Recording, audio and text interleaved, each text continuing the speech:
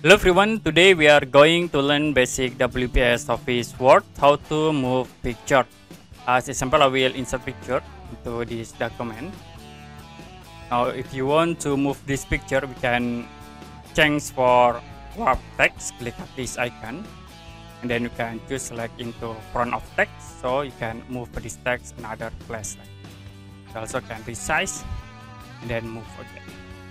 So if you want to move the picture, you can change for the wrap text into this option, 6 options. You can set into back, behind text, or the other option.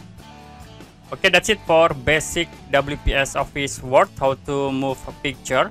And if you have any question about this tutorial, you can comment below this video.